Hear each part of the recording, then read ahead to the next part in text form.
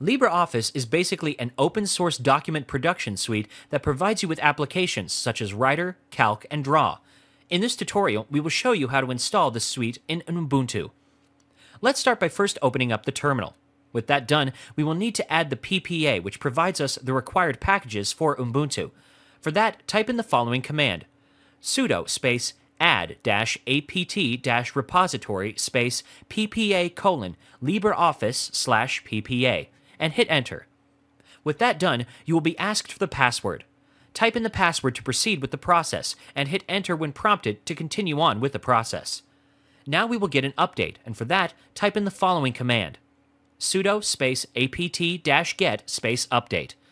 After that, we will install the application.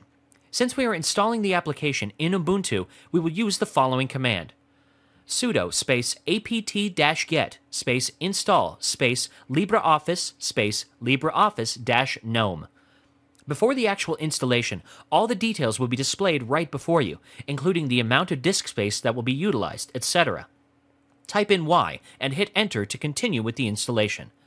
After that, the installation process is pretty much automatic. Just wait for it to get installed, and that's it.